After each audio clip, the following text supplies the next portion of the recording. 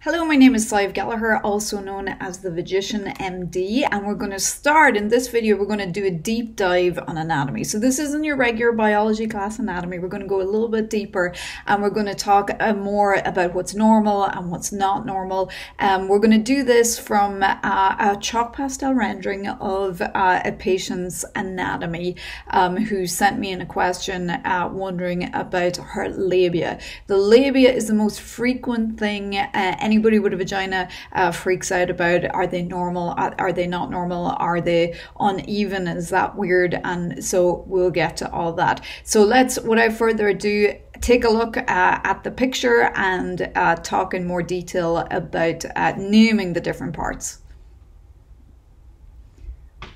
Okay, I chose this anatomy because this is typically what is illustrated in textbooks. This would be Caucasian anatomy, and we see the single color throughout the genitalia. And this patient probably didn't have, or her doctor didn't have too many concerns about being quote unquote normal. So what we'll do is we'll start at the top and name some parts. So the labia minora are these inner labia here, which are oftentimes referred to as the vagina. Of course, the vagina is in here, not really visible from outside, so I apologize. The Vagician is probably a misnomer when it comes to this. So let's focus on the labia minora. So these are interesting. There's no fat underneath the skin here, and actually as they come up here, they separate into two different leaflets. So we have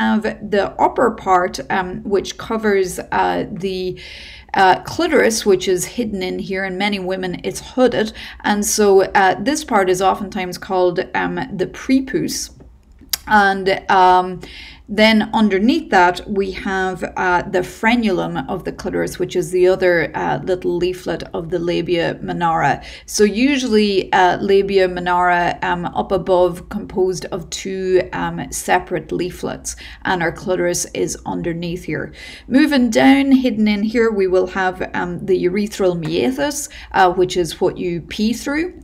And then moving further down, which is usually obscured, not very easily visible when we're just looking at the vagina or the vulva like this, is the vaginal opening in here. And if there's any remnants of the hymen, we'll see them in here. Now, one very common misunderstanding which causes a lot of problems throughout the world is that the hymen is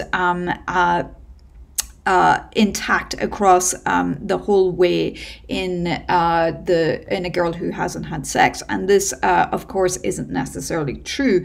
There is a lot of variation in how the hymen will be present, and indeed an imperforate hymen, or a hymen that doesn't have any holes and it doesn't allow menstrual blood out. So this is actually a medical problem, and this is not the usual. The hymen will usually be present around just the outside of the vagina, making no difference whether or not a girl has had sex before. Down here is what we call the confluence, or where the labia minora meet. This is called the posterior fourchette, which comes from the word fork, where the labia minora fork. And then the vestibule of the vagina is that area just right at the entrance of the vagina, right here. So moving up, then we have our labia minora, which do have fat underneath them, and coming up on top we have the mons pubis itself. The area between the labia minora and the labia majora is the interlabial sulcus that divides the two.